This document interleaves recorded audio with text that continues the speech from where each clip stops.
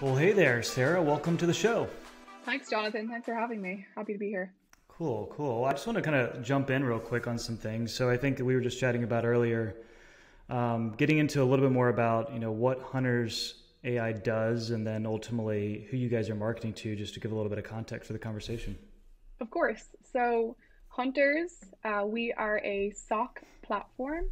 And those who are familiar with security will know that SOC stands for Security Operations Center. So this is the hub within the business that's responsible for identifying and responding to threats quickly. And Hunters is a platform that helps teams do that. Very cool. So I assume that security professionals, compliance folks are the typical folks that you guys are marketing to?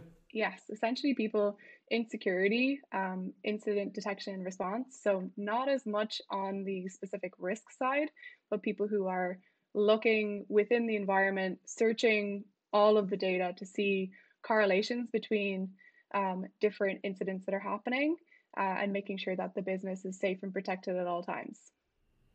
Is it a complicated motion? I mean, I think that there's a lot of SaaS companies where they've got bigger buying committees, right? And they've got all these people that they need to influence in the deal. There's the CEO, the COO, the CFO. They need to be part of it in some regard. Then there's the security folks, maybe, et cetera. Do you guys, is the selling motion like that for a lot of the sales reps, where you guys have to really bring in and influence a lot of different people? Or is it a quicker motion where you can really get in with, say, a very core group, sell Hunters.ai, and then move forward?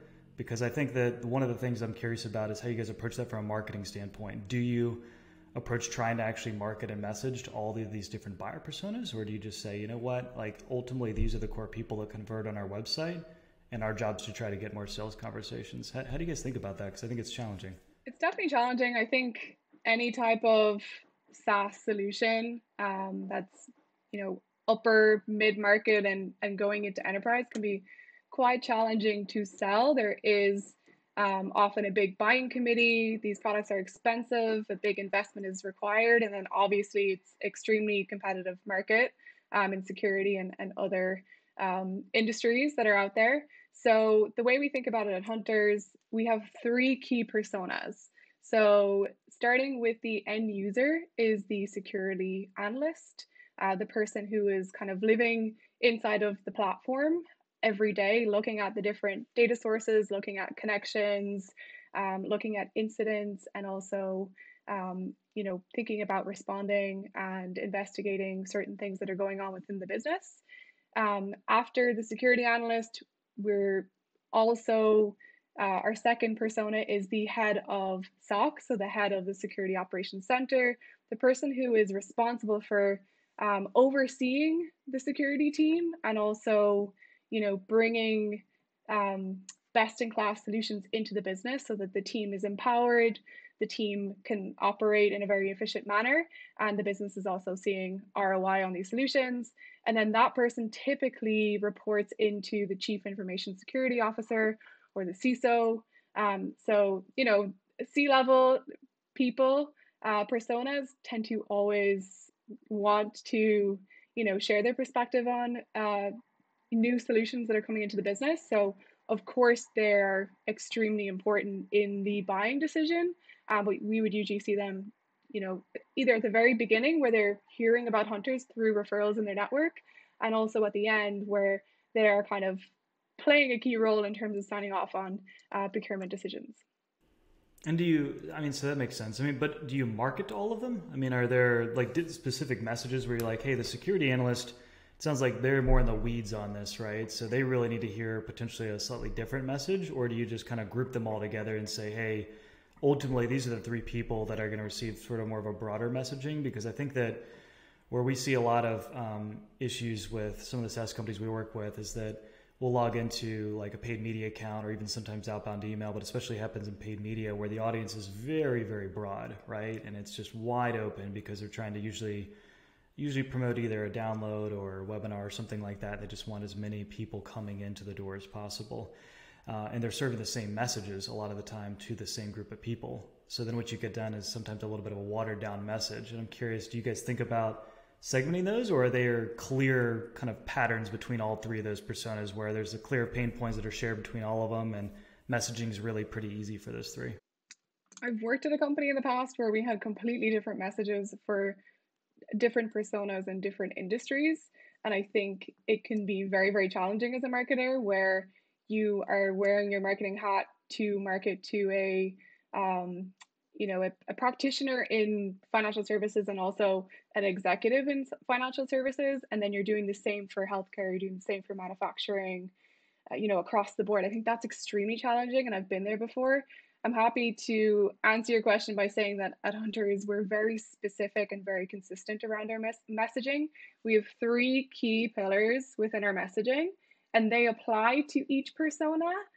But I think the way we tell the story is a little bit different based on the persona, because obviously the C-level CISO persona has different concerns and different motivations within their career path and also what they're responsible for in the business versus an analyst who is typically earlier in their career. They obviously care about different things as well. And we would get more in depth in terms of like the nuts and bolts of the product with the more junior persona. And then with the CISO, we're thinking like bigger picture, we're thinking strategy, we're thinking, the responsibilities of a CISO, which is, extremely different to a junior persona. Yeah, you're right. I mean, it is really tough because, I mean, number one, it requires having a deep understanding of what the current situation are of all of those different types of personas you're going after. And then ideally, not just messaging, and it sounds like you guys have got some core messaging with each of those 3, but then it's the content too. And content takes time to produce, as you know. And when you've got a small marketing team, you can't just produce content for every one of these little sub verticals, every persona. It would be an immense job. So a lot of times when you're an early stage SaaS company, you have to instead say, hey, we have to focus on the people that ultimately are feeling the biggest pain for what our solution can solve, who's going to actually be coming into the website and converting so our sales team can get a chance to convert those into opportunities and focus all of our content on that. And I think that, Gong's a great example of this. I'm sure you know them, who focus predominantly on really the sales leader. And all of their content is really around sales and sales leaders. And it's just for them, and there are other people that are in the buying committee when Gong is purchased, yet they focused all of their energy on that, which gives them a whole lot of pull to figure out what content makes sense. So yeah, it's interesting. Do you guys, from a content perspective, how do you end up breaking? I mean, you guys, I was looking at some stuff. I mean, obviously you guys do, gated white papers and webinars, and I think I've seen some promotional posts from you guys. Seems like a lot of different variety in content. Is there, I guess I'd be kind of curious, like what's the overall content strategy in terms of how you guys decide what to produce? And then ultimately, how do you think about distribution? Is it predominantly through paid? Is it organic? Do you like to go through email? Is it nurture campaigns on people? Like, what does that whole flow look like? Content is a really interesting one. So I'm on the demand gen side. I'm responsible for demand generation and field marketing globally. So a really fun and interesting job. I haven't come from a security background. This is my first startup within security. I've come from a kind of data and analytics background and also began my career in MarTech. So love generating marketing type content myself, but I would not be generating any security content because that's not my forte. But lucky for us at Hunters, we have fantastic people in our threat hunting team. We have security operations experts, and then we have a fantastic head of content who is based out of Silicon Valley, who has a kind of editorial background where she's contributed to Huffington Post and other kind of media publications in the realm of security. So in terms of the strategy, we have great people who can create the content, and then I help with the kind of amplification and execution of delivering that content to our target persona within accounts that we are hoping to add value to. So in terms of content strategy specifically, security is interesting where a lot of the content is influenced by what's happening out in the field. So we had a very serious vulnerability that was discovered in December timeframe called the Log4j or Log4Shell vulnerability. So that was, every security practitioner and leader had to drop whatever they were doing to focus on that vulnerability and see how their company was affected, what was affected, what are the remediation steps. So of course, on the vendor side, we're helping our customers deal with that vulnerability, and we're also creating content around what are the steps to make sure you're understanding where your company is affected and how to resolve that. So I would say part of our strategy is very reactive in terms of what's going on in the market and what's going on with our customers. And then the other side is essentially the three kind of value pillars within our brand. So what are the pain points? Why does this company exist? Why did our CEO and our CTO start this company to begin with? And the long and short of it is there is a legacy product in the market. It's very, very painful to use. These are the reasons why. So we create a lot of content around that and why there's kind of a new and a better way and how people can kind of evaluate solutions. We are also, one of the reasons why I wanted to join Hunters is our CEO is very much against the kind of scare tactics of security. You need this product, otherwise something terrible is going to happen to you. We are the opposite of that. We're more so, we want to empower, we want to enable, we want companies to do things better, to save money, to be faster, to protect their assets. So those, I'd say, would be the two kind of pillars within our content strategy. And then we love podcasting, which is another reason why I'm really happy to be having this conversation with you. We're kind of practicing what we preach on the marketing team, where we have a podcast called Hands on Security, which is focused at security analysts.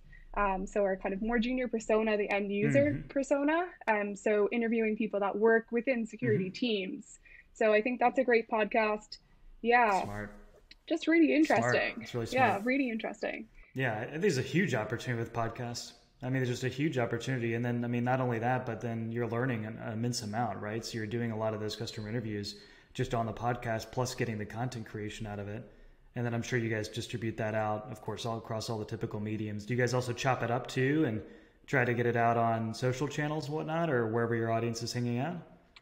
Yeah, so I have been the person kind of chopping it up, slicing and dicing. Yep. going through the transcript. I think transcript is challenging for anyone listening who works in security or in any industry where you're having people speak on a podcast and English isn't their native language. I think there are challenges in transcription there to get things accurate. And then also all of the different terms in the security world, these terms are being created on a daily, weekly, monthly basis. So obviously a transcription service isn't going to pick up on that immediately. So there's a lot of work to be done there. But the content, I definitely recommend anyone working within a business creating content. Don't mention your product. Get interesting people to contribute, people who are, at least one of your personas that you would sell to. I think it's one of the best ways to create content right now. I'm going to kind of jump around and go off of the little outline I made here. But in terms of the podcast, was it hard to get support to do the podcast initially, given the issues with attributing actual leads back to revenue and all sorts of conversations like that? Or was it a no-brainer and everyone's just like, yeah, this makes perfect sense. We're going to get a huge opportunity to interview our customers and run this program. Was that a difficult conversation or was it pretty easy? We're really fortunate at Hunters because we work for a CEO and a leadership team who really trust the marketing team that they brought in. So our CMO comes from a cybersecurity background, and she has a huge amount of credibility and success under her belt. So that's really fortunate for me and others on the team where we're kind of trusted to go and do things the way we want to do them. I don't think there's any pushback in terms of attribution because we're not creating the podcast to create pipeline. It's really content creation. And I think if you're creating a podcast, you have to consistently create the content. We do our practitioner podcast once a month, mainly because we just have been an extremely lean team. So once a month, you can't really expect anything for a year.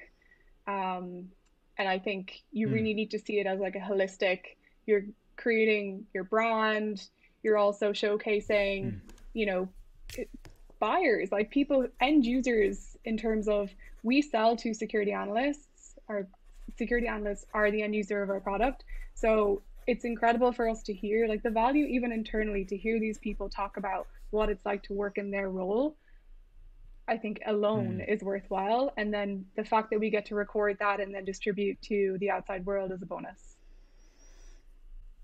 Well, it's a huge thing what you said is that the CEO is in big support of it. So, I mean, if the CEO gets marketing and is trusting of marketing, because, I mean, in a lot of situations, a lot of marketers are not in that case. You know, the CEO and even sometimes the CMO are saying, listen, we need to understand that there's going to be revenue that comes out of this podcast to start devoting any time, energy to cutting it all up, producing it, doing any of the editing, getting some people to help out with that, et cetera, et cetera. So I think you guys are really fortunate at that because I think that it's a difficult conversation a lot of folks need to navigate where so many buyers right now are learning about companies through dark social channels. They're listening to podcasts. They're looking at organic social posts like that from personal profiles, not as much even from companies. And they're in community groups, et cetera, where those things are getting shared, where people will copy and paste and share out the podcast and say, hey, this is really interesting highlight that Sarah had. And they're coming in. And a lot of times, you know, when you're looking at attribution data, they're coming either direct, organic, or other channels. And one could say, oh, it's just word of mouth. Like people are just kind of hearing about us, or it's SEO or other things like that. And I think it's a very difficult conversation to navigate if you don't have a CEO that's really supportive of it. Yeah, I think there are other ways to measure, the success of a podcast, or even just making an argument. Hopefully it's not an argument. Hopefully it's just, proving that it's a worthwhile investment of the people on your team. One of those things we've seen is that we have a very talented threat hunter researcher within our team who discovered a vulnerability and is now going to be speaking at big conferences like RSA. That's the biggest security or one of the biggest security conferences of the year. So if you think about it, in the past, companies and, leaders, sales leaders, business leaders have been obsessed with this concept of leads and then having a funnel and then your leads contribute or converting to pipeline over time. Like we've been obsessed with this old way of marketing. If you think about things like this person has been on our podcast, we're growing their brand. They discovered, through research from their role, they discovered something that's really widely recognized and appreciated within the industry. And they're now going to be speaking at conferences. That is huge value for your brand.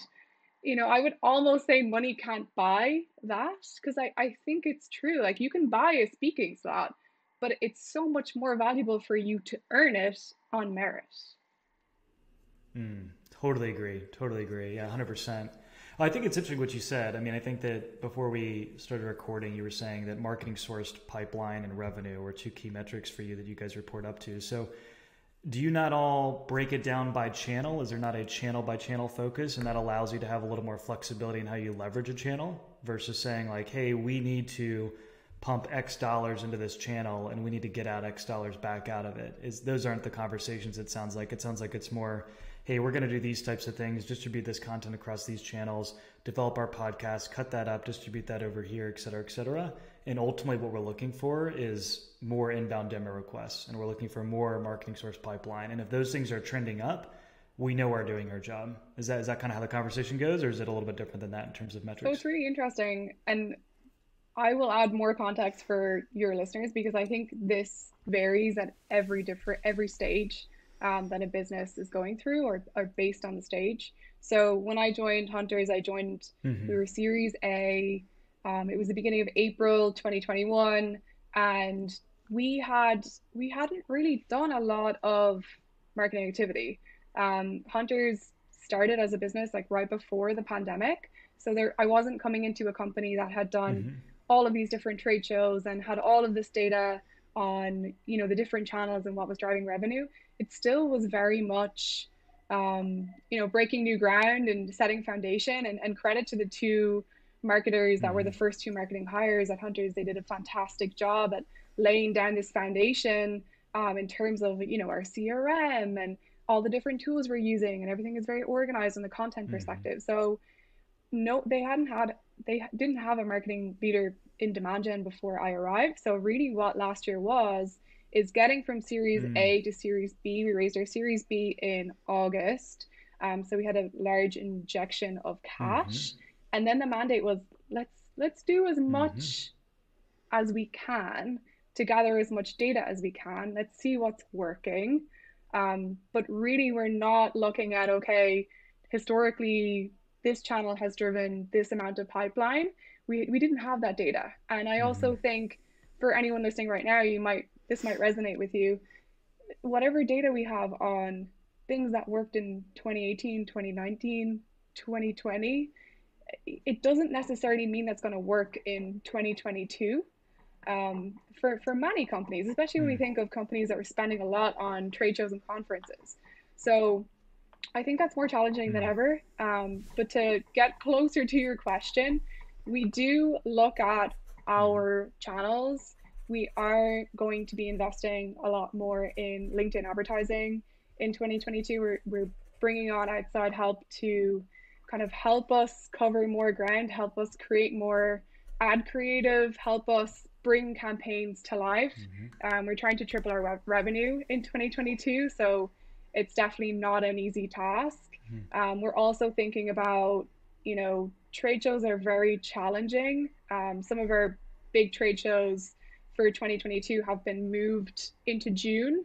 I hope it's not just insecurity, but we're seeing pretty much every week within the month of June is jam-packed full of, in-person conference activity. So those Yeah. types of things, makes it challenging when in Q1 we're still dealing with, economic challenges around the pandemic, and marketers are thinking, okay, if we don't have any in person for Mm-hmm. Q1, what do we do instead? So really what we're doing is a Right. mixture of virtual events that are going to be hosted by hunters. We're going to have partners involved. We have fantastic partners like Snowflake and AWS who are helping us connect Mm-hmm. with their existing customers, because Hunters drives a huge amount of value on the security side, for their Mm-hmm. data lakes. So that's really critical. We're thinking Mm-hmm. about creative things we can do in that sense. But really, what we're seeing is when we partner with our tech partners, we do very well because there's a strong shared story there. So that makes up a huge amount of Mm. marketing and partner sourced revenue contribution. Got it. Got it. So summary there is definitely tracking those metrics, inbound, overall inbound leads, marketing source revenue, marketing source pipeline, but also of course understanding channel by channel how things are performing just to keep an eye on it, but ultimately not leaving that as the ultimate measure of success of the channel and how you determine, hey, how do we increase spend on LinkedIn? Well, we got 13 content downloads and 2 leads. Now we should spend more. We look at that channel as also brand awareness and hey, overall when you started spending doing the right things on LinkedIn, building better creative, better content, we started to see incremental increases in inbound DIM requests, right? Absolutely. We're tracking, first Yeah. campaign, and we're tracking converting campaign within Salesforce when we can. Mm-hmm. But we also have an open text field on our demo form. So we're asking Yep. people, and we require it because we know when people can skip it, they usually will skip it. But we're requiring it on our demo form, Mm-hmm. and most of the time we do get a pretty decent, insightful answer. Sometimes we don't, but hey, that's okay. Um, so I think that's one way of kind of solving for the fuzziness of attribution. Like we know we can't just track it that way in Salesforce and take, oh, this was the converting campaign. That's definitely the right answer. We should do more of Right. that. We're combining that data point with Yeah. also this open text field for any demo requests we get. We're also asking our sales team, please, when you speak with a customer or a future customer, ask them, how have they heard about us? How are they hearing of us? What's their perception of hunters? Like gather that information from for us and share it with us on the marketing side. Yeah. Not because we are fighting with one another over who's driving what, and that's, I should be getting credit for this, or you should be getting credit, or we should be getting more money because of this. It's more so, this Mm-hmm. shared vision where we're so fortunate to have a sales leader, a marketing leader, and a partner or channel leader that all see eye to eye. they look at one another and say, hey, what you're doing is really critical to the business. It's really important and I enjoy working with you. What can I do to make your team more successful? I think that is a complete game changer when people are seeing eye to eye, they empower one another. And then we're looking at all of this data, not just the data, like the analytics. We're also taking like anecdotal data and feedback from our sales teams and from our customers.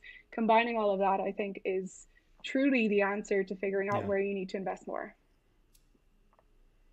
Oh, 100%. Many times that self-reported attribution data will not match what's actually in Salesforce. And that's where it gets fun. And that's where you start saying, well, wait a minute, it says direct, it says organic over here, but what we're seeing is not the same in terms of the overall contribution here. We're seeing a lot more people saying in self-reported attribution that they came from somewhere else. So I think that's where the conversation becomes interesting, and we start saying, okay, hey, let's use this data directionally, right? We're just not going to use it for black and white types of decisions. This came from here, this came from there, et cetera. I was going to get into one other thing too that you mentioned. So you said you guys were making some decisions to invest a lot more in LinkedIn, and I'm curious, why LinkedIn? What's leading to that decision? And then I know you guys have been doing some advertising on there, I believe, right? In terms of pushing out content and other things like that. But curious, like tactically, how you guys are thinking about using LinkedIn from an advertising perspective in terms of the types of content that you guys are actually sending out there. Any initial thoughts yet, or is that still coming together? Yeah, I have some initial thoughts. So my background, like I've kind of grown up in this demand gen career path, and one of the first things I was ever responsible for was a LinkedIn advertising campaign at the first company I worked with. So kind of like, here you go, figure it out, make it work. Here's the budget, do something with it. Okay. And anyone who uses LinkedIn advertising, you'll know there's so many different ways to advertise. There are expensive ways to advertise. There are less expensive ways to advertise. And there are certain ways, I think, in terms of the targeting capability, LinkedIn is second to none, especially for B2B. So I think all of those things are important to factor in. What I've noticed, so at my last company, LinkedIn was a huge driver, especially, during the pandemic when everything went virtual. Of course, you turn to LinkedIn and think, yes, we need to, accelerate digital. We have a huge kind of gap to fill with the world kind of turning upside down. So what we did is we had, a guide for our persona that performed really, really well. And we did, direct response advertising where I was excellent at targeting. I would talk to my salespeople. I would say, hey, what are the companies that you want to get meetings with? And we will get those people in through direct response, download the ebook, leverage an SDR as well. Somebody called them. That worked really well in terms of getting the right people's contact information, but that's kind of where it fell off. So we would be great at creating opportunities through direct response advertising, but those opportunities wouldn't go anywhere. And the way I think about it now is it's kind of almost as if, you get a personal trainer to knock on someone's door in January and say, hey, you want to get fit, let's go work out. And you're kind of thinking, why did you show up here? Why are you trying to drag me to the gym? Like, yeah, I want that in the back of my mind, but I'm not ready. Versus the approach we're taking at Hunters is we're creating that content around the advantages of getting fit and healthy, and strategies to have a quick healthy breakfast in the morning, and strategies to, put your shoes on and see how you feel after you put your shoes on, and then take one extra step. And, those types of creating that content in short video formats and distributing that to your target audience. Of course, you don't get, oh, hey, so-and-so from this company, watched your video and here's their contact information and go get them.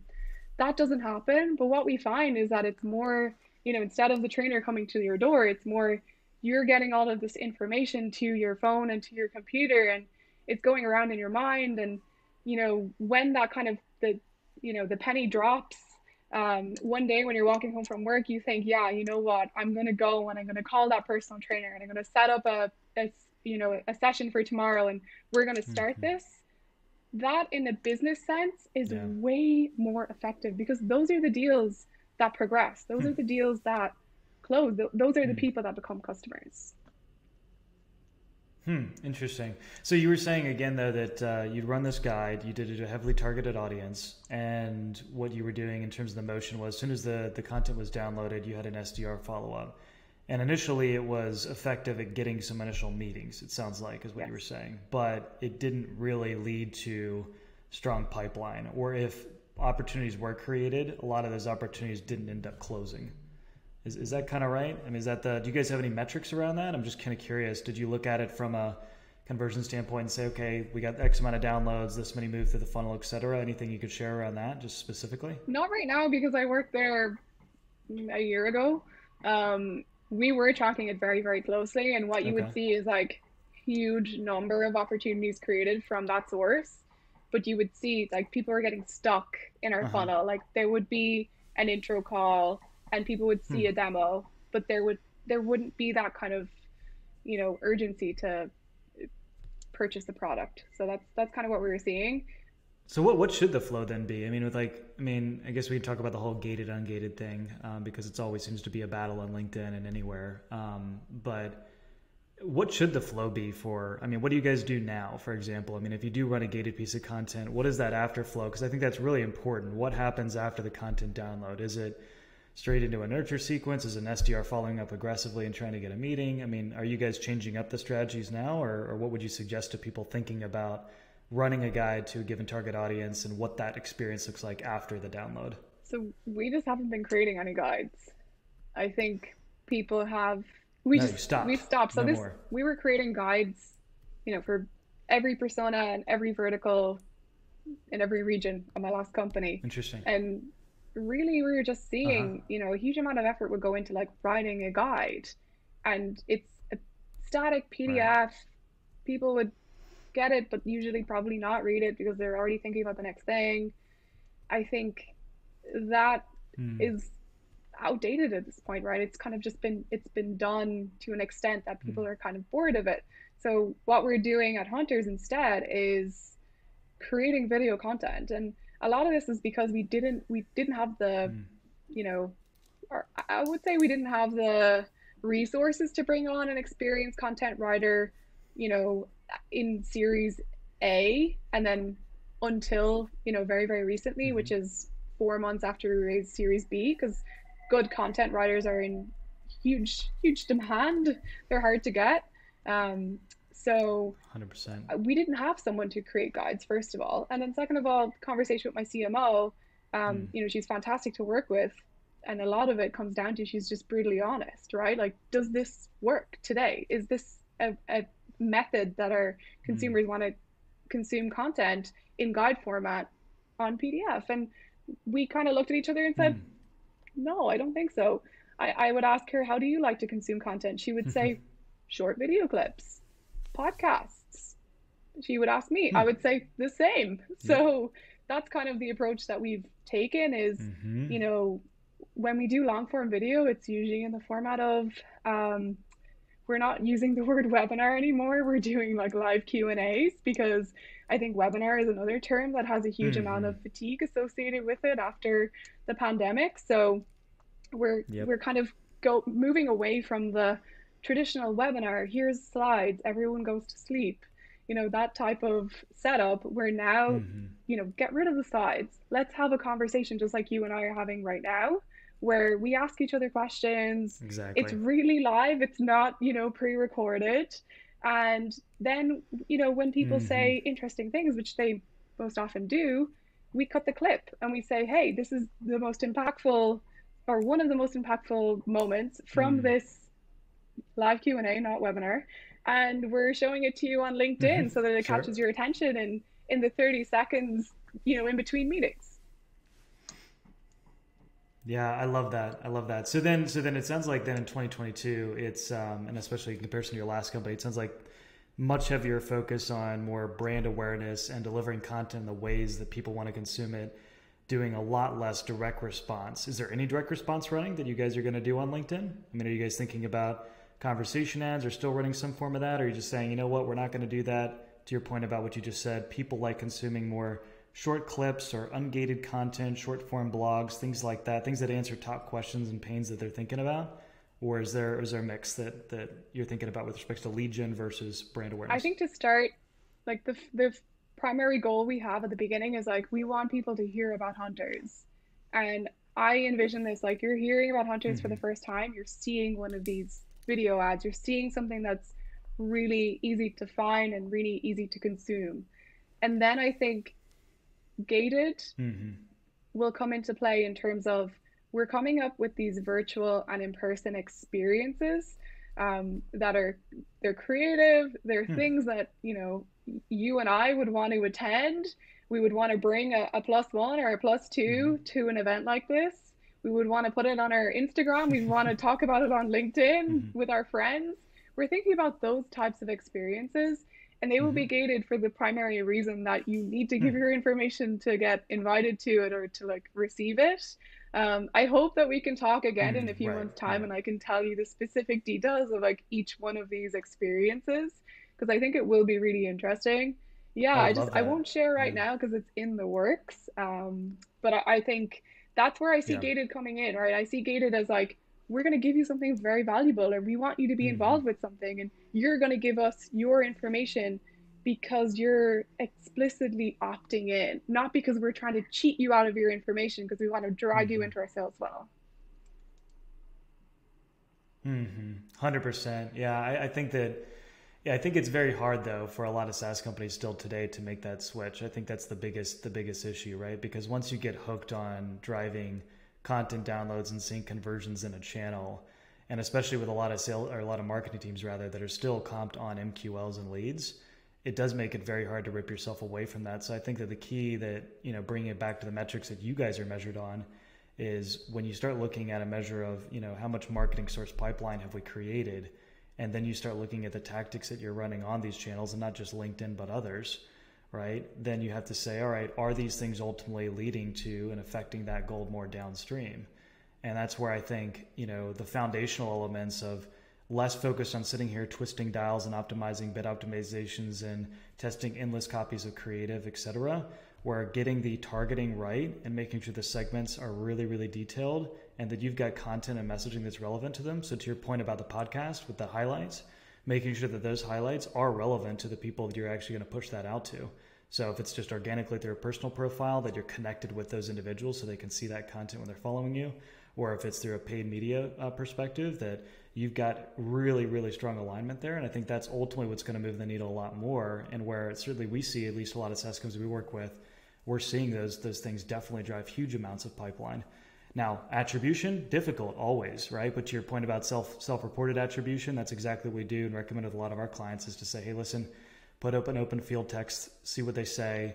Obviously, we're going to know that it's not going to match as well to what HubSpot or Salesforce is going to say, but that's okay. We can use that for directional things. I mean, for yours, I imagine you guys get probably like, I listen to your podcast a lot, don't you?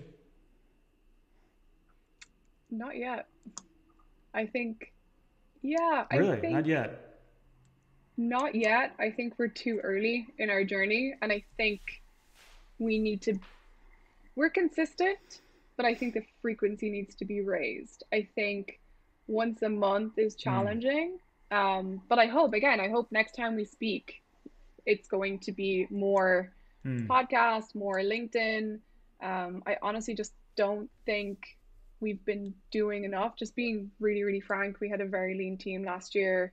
And we actually did a lot of in-person in Q4 just to see what in-person was like and if it lived up to the hype of what we remember it as pre-2020. But really this coming year is, podcast and digital amplification of content is going to be huge.